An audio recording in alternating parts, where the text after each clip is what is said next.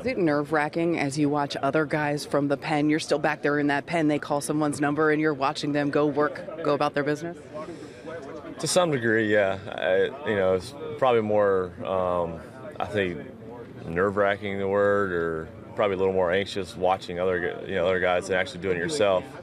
So yeah, there's a little bit of that, but I think it's more so it's just wanting each other to do well. We all care down there, and I think at the end of the day, we care about each other and we want each other to do well.